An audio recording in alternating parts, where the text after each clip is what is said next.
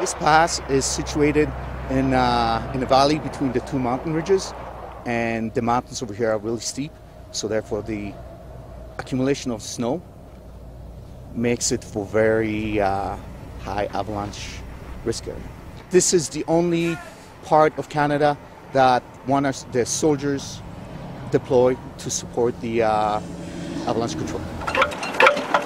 This is a C3 howitzer.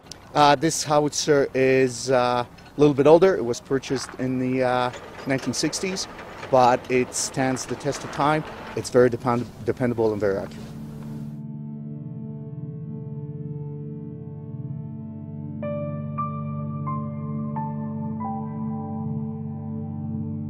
When this area was chosen to be the transportation corridor for the Trans-Canada Highway, it was recognized because of this disaster that this is a very significant area in terms of hazard because of avalanches.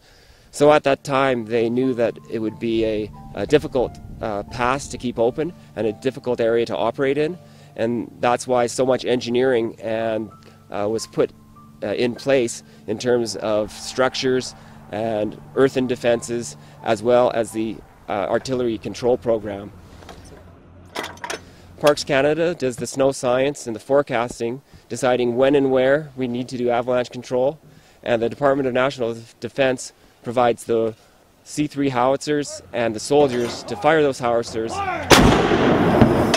and control avalanches in a safe manner.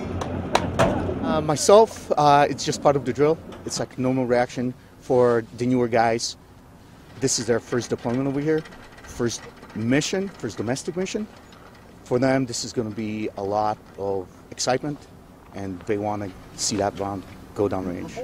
Bearing 2156. Elevation 606. Angle 2812. How much do you enjoy this? A lot. This is a nice, good break, nice scenery. Just hopefully we'll get to fire some bullets soon.